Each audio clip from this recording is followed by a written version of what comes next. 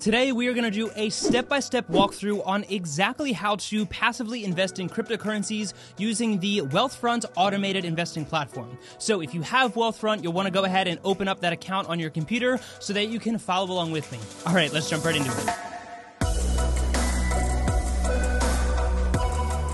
What is going on, everyone? I hope you are all having a fantastic day. So again, this is going to be a step-by-step tutorial. So if you already have the Wealthfront platform, then you'll definitely want to go ahead and open that up so that you can follow along with me. And if you do not yet have the Wealthfront platform, I will leave a link down in the description below where you can sign up and actually get your first $5,000 of investments managed for completely free. So if you don't have Wealthfront, then definitely check that link out and let's get started. All right, so we're going to start off on my computer and show you how to do this on the Wealthfront desktop platform. But later in the video, I will also show you how to do this on a smartphone on the Wealthfront app. So if you want to just know how to do it on a phone, then you can skip to that section in the video using the chapter cards in the timeline. All right, so the first thing you will obviously want to do is just head over to the Wealthfront website. And once you get there, you're going to click Login in the top right-hand corner of the screen. Obviously, you'll then go ahead and log in, and again, if you don't yet have Wealthfront, then I have made a ton of videos on this platform, including a dedicated video that just talks about the crypto passive investing, so I will leave a link to that in the description below if you want to check out that video, and again, another link where you can sign up and get $5,000 managed for free. Alright, but if we take a look at the homepage that it's going to bring you to after you log in, you can see that this actually has all of the different accounts that I have linked to my Wealthfront accounts, all tied under this one platform, and this is something that I really love, and one of the things that I love about other platforms like SoFi, for example. And it breaks it up into cash accounts, which are basically like your bank accounts, and then you've also got your investments down here, and I do believe that there's a way to link liabilities, so in this case I have one Discover credit card in here, but there's a lot of accounts that I don't have put in here that is probably something that I should take care of in the future. But what we're going to look at is actually these two accounts right here. So what we've got is my Roth IRA through Wealthfront, as well as an individual investment account through Wealthfront. Now, they do have a ton of different account options, and those are just the two that I personally have, but I know that they also have SEP IRAs, Roth IRAs like what I have, a traditional IRA, 401k rollover options, and a ton of other investing options as well. Plus, they've also got this banking feature, but that's not what we're going to talk about in today's video, so let's go back to that home screen, and we're actually going to scroll down and click on my Roth IRA. But again, regardless of what account you personally have, this process that I'm about to show you is going to be exactly the same. So once you go into whatever account you plan on investing in, you're going to scroll down and you're going to see the different investments that you are currently invested in. And as you can see, all these different asset classes here do not currently include cryptocurrency. And that's why we want to add cryptocurrency to this passive investing portfolio. And to my knowledge, at least when you're setting up the account, that isn't something that is going to happen automatically. And you do have to manually select that you want to invest in cryptocurrencies and make that part of your Wealthfront portfolio. So whether you are setting up a brand new account or you're adding it to your existing Wealthfront account, what you'll want to do is go down to the bottom of the screen and you'll see this button here that says Edit Portfolio. And we're going to go ahead and click on that. And what this is going to do is bring up the specific investments that you're actually invested in. For example, VTI, which is a Vanguard Total Stock Market ETF, and all of these other ETFs that Wealthfront is passively investing in for me. And again, there's nothing in here that has anything to do with cryptocurrency. So at the top of the screen, you're going to have this button here that's basically a switch to Edit Investments. And if you click that, you can then scroll down and there's this Add Investment button. And before we click on that, obviously you can also slide these sliders if you want to adjust the percentage of your portfolio that is invested in different sectors. So again, we're specifically focusing on crypto, so if you hit that Add Investment button, that's then going to bring up a ton of different asset classes that you can invest in. And whether you're looking to invest in cryptos or you want to just add a different kind of investment to your portfolio, this is exactly where you would take care of that. So you can add US stocks, bonds, and all these different asset classes, but all the way at the bottom, you've got the cryptocurrency trusts.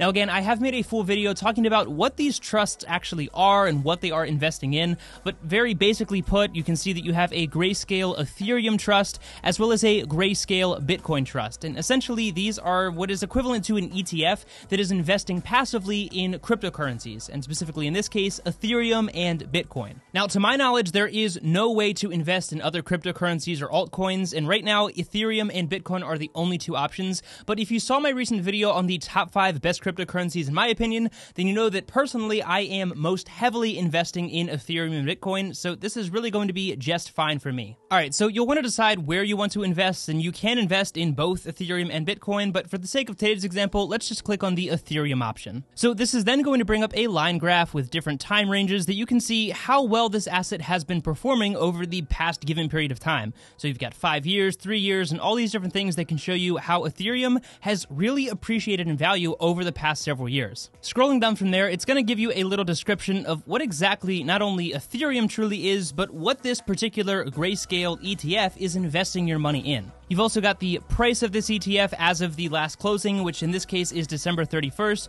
You've got the risk rating, which is very high, and that is true in the sense that compared to other investments that Wealthfront would invest in, this is very highly volatile.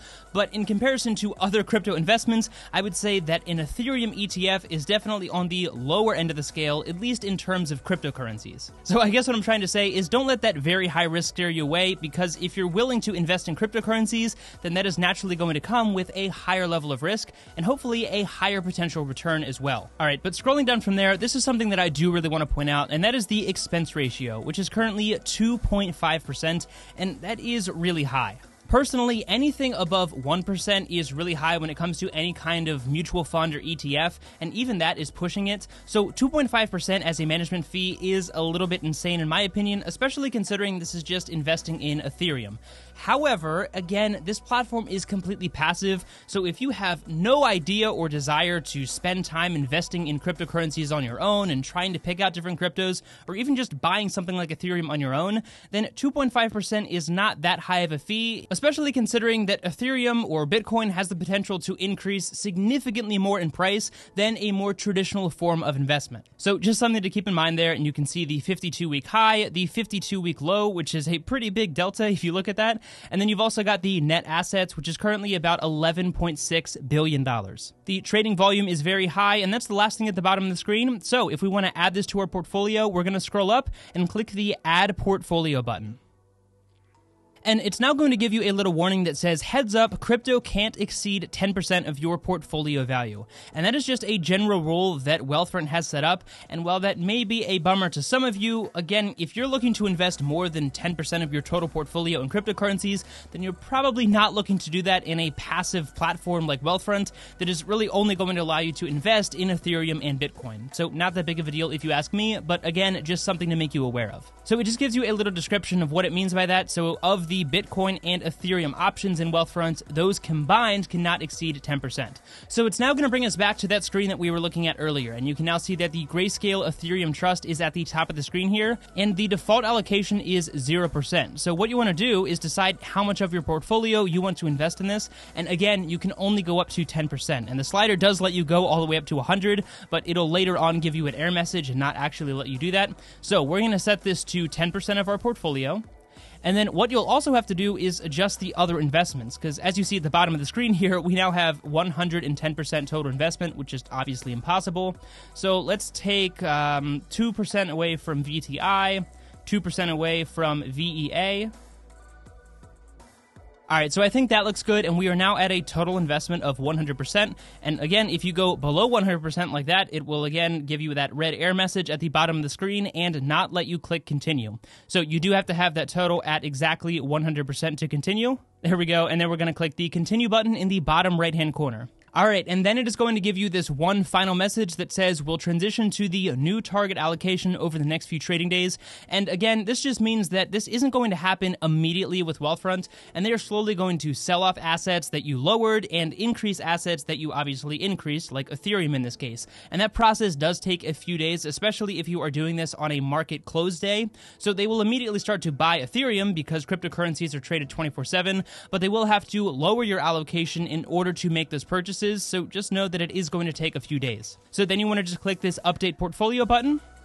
And there we go, we now just invested 10% of our portfolio into the Ethereum Grayscale Trust. And as you can see, this now kicks us back to the home screen that we were on when we first logged in, and cryptocurrency is now right here. So the target is 10%, and it shows us that currently it's at 0%. So over the next few days, that current number will start to match the target percentage, and you can see that the other numbers that we change with the current and target allocation are a little bit different. So again, those numbers will also start to change over the next few days as Wealthfront automatically readjusts our portfolio. So all in all, that process is very simple, but now let's switch over to the Wealthfront app and show you how to do that on there as well. All right, so obviously you will want to go ahead and download the Wealthfront app on either the iOS or Android app stores, and in this case, it's going to ask us to log in as it would when you're just downloading the app. So we'll go ahead and do that, enter the security code. And now it's going to bring us to a homepage that looks very, very similar to the one that we saw on the desktop. So we're not going to go over that again because it's basically exactly the same, but if we scroll down, you'll find the exact same Roth IRA.